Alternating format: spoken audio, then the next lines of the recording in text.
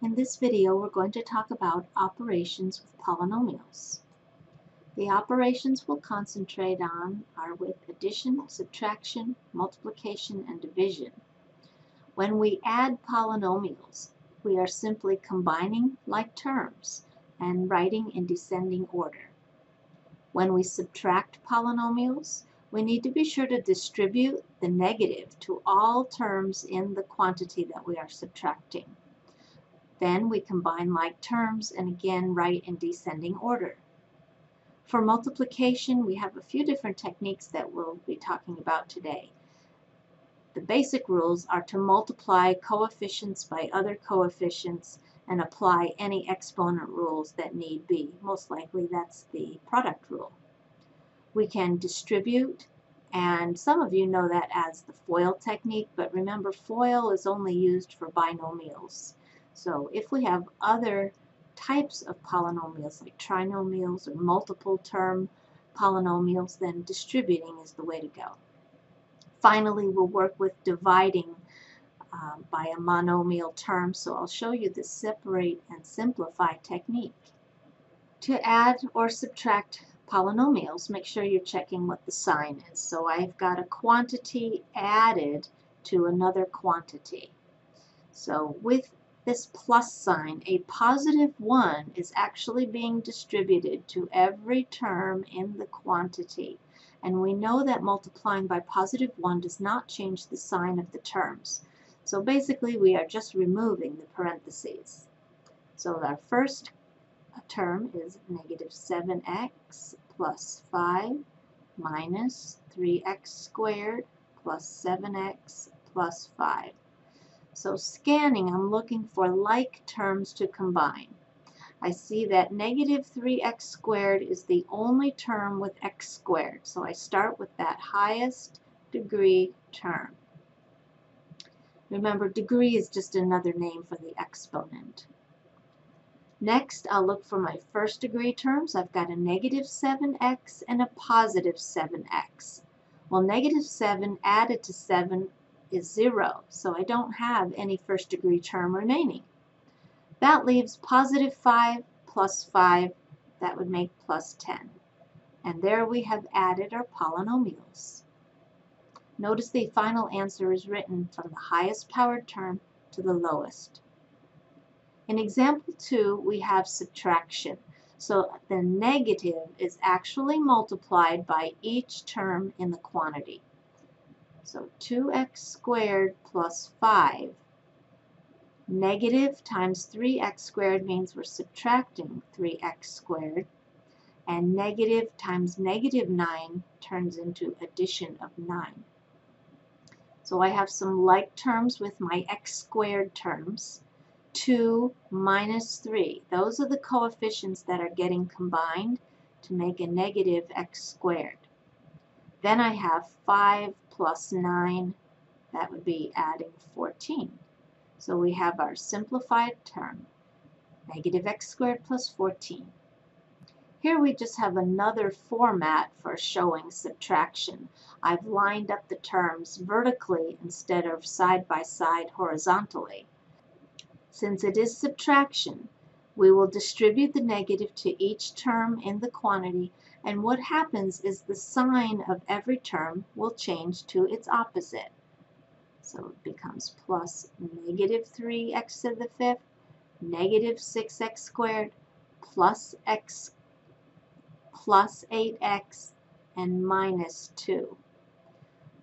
So my 5th degree terms, 5 minus 3 would make 2x to the power of 5. Negative 4 and negative 6 make minus 10x squared. Positive 3 and positive 8 make positive 11x. And finally, negative 7 and negative 2 make minus 9. So remember that when you are subtracting a polynomial, that negative needs to be distributed to every term in that polynomial. Then you're combining your like terms. One application problem that could be done with addition of polynomials is the perimeter of some shape. Now this shape is four-sided So I'm just going to pick one place to start with x squared, and I simply add all of the other sides to that amount. So I'll just continue in a clockwise direction. So I'm adding that quantity of negative x plus 3. Then I'm adding 9x. And finally, I'm adding this trinomial. And that's x squared minus 2x plus 4. So if I have a plus sign outside of the quantity, I'm distributing positive 1 that does not change the sign of anything. So I can simply remove the parenthesis. X squared minus x plus 3 plus 9x remains the same. Again, I have a plus outside of the quantity, so the signs will not change. So I'm just looking for like terms to combine, starting with the highest powered terms. That would be my x squared terms. So 1x squared plus 1x squared makes 2x squared. Then my first degree terms, negative x plus 9x minus 2x. So there's 3 that I'm combining. Negative 1 and 9 make 8. 8 take away 2 would make positive 6x. And finally, 3 plus 4 make positive 7. So you can see 2x squared plus 6x plus 7 is written from the highest to the lowest power. And since they give us the units in centimeters, this whole answer would be in the units of centimeters for the perimeter. When we're multiplying polynomials, we will need to take into account some exponent rules, and that would most likely be the power rule. So in our first example, we have 7y to the 4th, z to the 4th is multiplied by another monomial term. So 7 is multiplied by the other coefficient, negative 1. And then we have our string of variable terms. So I'm just going to rewrite those. Y to the 4th, z to the 4th, x, y to the 11th, z to the 5th. So taking care of the numerical coefficient, I would have negative 7. I have y, z, x, y, z. So in alphabetical order, x comes first. We only have one base of x. So I'm writing that. That piece is done. Next would be y. I have two different bases of y. 4 and 11 are the exponents. So when I add those together, I would have y to the 15th. Last, I have base of z. 4 and 5 make 9. I have each base written one time, and each base is written with a positive exponent, so that problem is complete. And now in example 2, you can see we have plus and minus involved in each of these quantities. So I will use the distributive property to find the final product. I'll take x and distribute that to each term in the other quantity. X times 2x means I'm applying the power rule. So I have 2x squared. Then x is multiplied by negative 5. So that's minus 5x. My next distribution is positive 3 times each term in the other quantity. 3 times 2x is positive 6x, and 3 times negative 5 would be minus 15. So you'll notice here in the middle, I have like terms, and those like terms need to be combined. So I have 2x squared as my first term. Negative 5 plus 6 leaves positive x, and the last term is minus 15. So when I multiplied those binomials, I ended up with 3 terms for my polynomial answer. Here we have some more examples of multiplication, and I'll distribute 2x to each term. So 2x, so 2x times 5x squared. 2 times 5 gives us 10. X to the 1 times x squared gives us x cubed. 2x times negative 6x would be minus 12x squared. Finally, 2x times 7 would be positive 14x. Then I'm distributing negative 3. So negative 3 times 15x squared would be minus 15x squared. So I'm going to write that below my other x squared terms to collect my like terms. Negative 3 times negative 6x would be positive 18x. So see how that lines up with the other x. And finally, negative 3 times 7 is minus 21. So now that I have already collected my like terms, I simply go down the columns and combine them.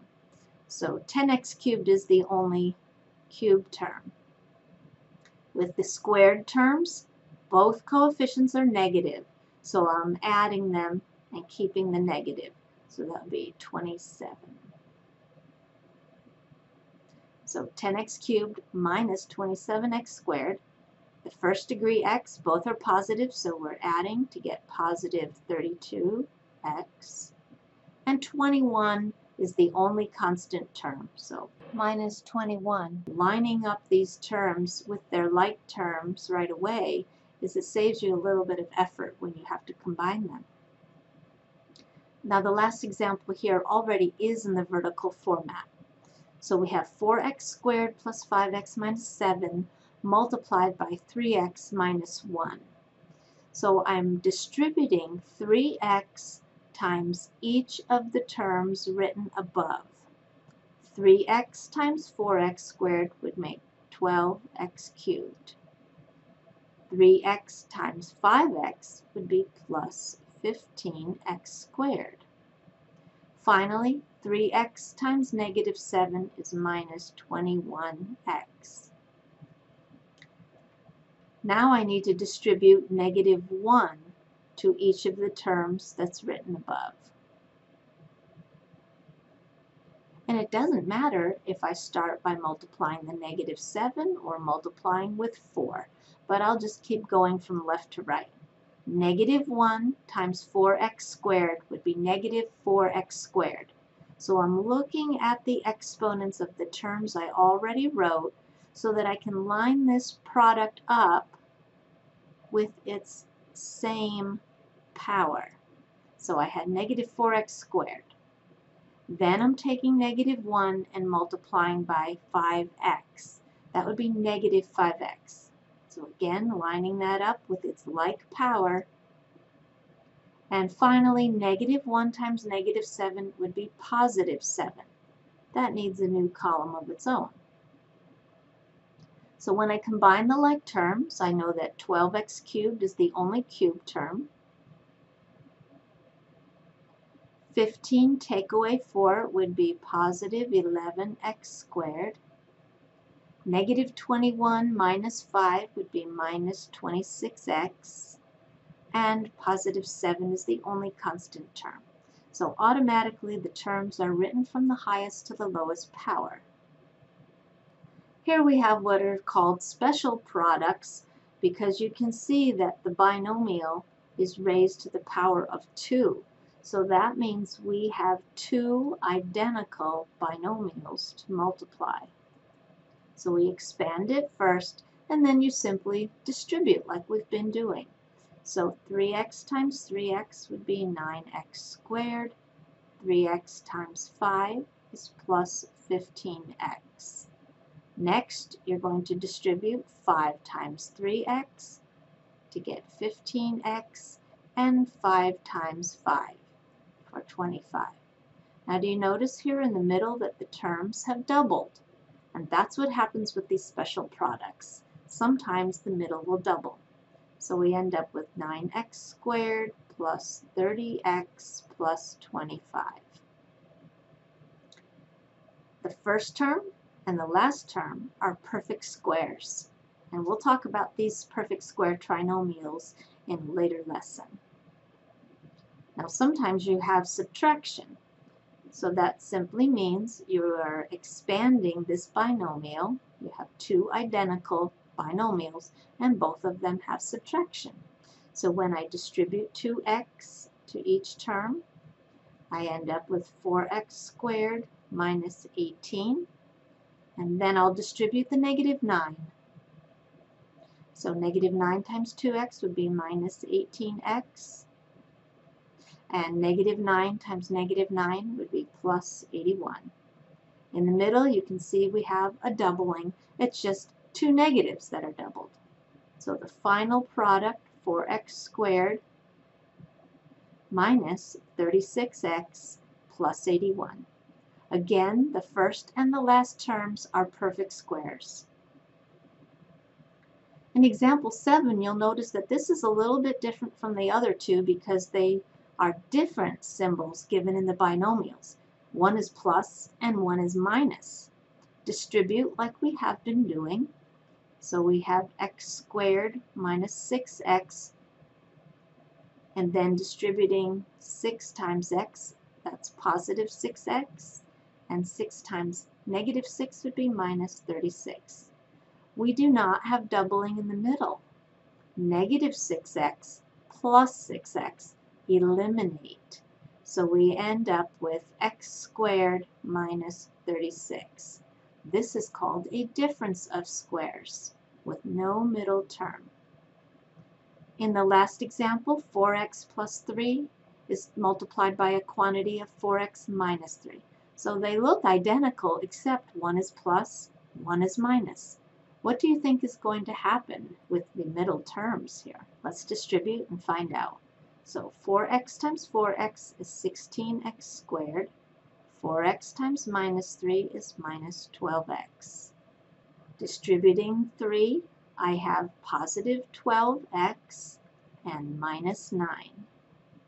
So again, you might have predicted that these terms in the middle are opposite of each other, therefore eliminating. We're left with 16x squared minus 9. And both of these terms are perfect squares, so we have another difference of squares. We'll be working with some of these special products in later lessons, so I hope you'll recognize them later on. The last operation on polynomials that we're working with today is division, and we are dividing by a single term. That's called a monomial. So 10x cubed minus 5x squared plus 20x is divided by 5x. What that really means is every term in the numerator is divided by 5x.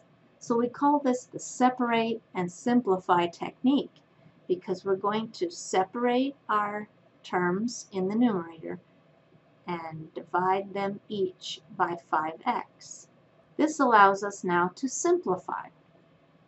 So 10 and 5 have a common factor of 5, so when we reduce, we'll be left with 2. Now look at this. X is in two locations at the same time.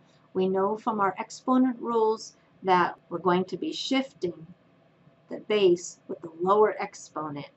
So when x to the positive 1 shifts, it becomes a negative 1. So we're left with 2x squared. In the middle, 5 reduces with 5.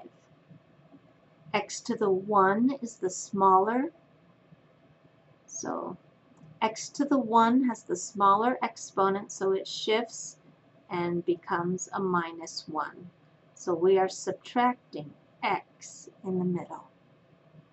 Last, let's find out what we'll be adding. 20 divided by 5 is exactly 4. And look at these bases of x. They are identical. That means they reduce to 1. So we will not have any x remaining in our last term. 2x squared minus x plus 4 is the final answer. In example 2, 3x to the 5th y squared minus 15x cubed y minus x squared y minus 6x is divided by a negative x squared y. What this means is every term in that numerator is divided by negative x squared. So we'll separate and then simplify. So we have 3x to the 5th y squared is divided by negative x squared y minus 15x cubed y divided by negative x squared y minus x squared y divided by negative x squared y minus 6x divided by negative x squared y. So we need to look for some reducing, and don't forget about the signs. We've got a positive divided by a negative. So we will have a negative fraction for the first piece of this answer. Looking at bases of x, 2 is smaller than 5. So x squared will be shifting into the numerator, and that exponent becomes a minus 2. So far we have 3x cubed. Base of y to the 1 compared with base of y squared. 1 is smaller, so this base shifts up and we'll be subtracting that exponent of 1. So that leaves y. So we don't have a fraction remaining for that first piece. Next, notice that we have a subtraction sign and we have minus in our denominator, so that becomes plus. 15 is the only numerical coefficient. Bases of x, let's compare 3 with 2. So 2 is the smaller, that's going to be shifting up as a minus 2. Look at bases of y, they are identical. So the base of y reduces to 1. We have addition of 15 x to the 3 minus 2, that's just 1. Next, notice again we have subtraction and subtraction, so that changes to something being added. X squared, that's identical, that's reducing to 1. Y divided by y, again, those are identical, that reduces to 1. So what you end up with is 1 multiplied by 1 divided by 1 multiplied by 1. Well, that's just 1. And finally, with the last term, we have subtraction and a negative, so that will be plus. We've got 6 in the numerator. That's the only numerical coefficient. We've got 2 bases of x, but this time x to the 1 is in the numerator, and that's lower than x squared, so it shifts down with minus 1. We only have one base of y, and it's already positive in the denominator, so this last term will actually be a fraction. 6 will remain in the numerator, but x, y are both collected in the denominator. So it might look a little bit odd, but this is the way it's written according to our exponent rules. So I hope you found this helpful.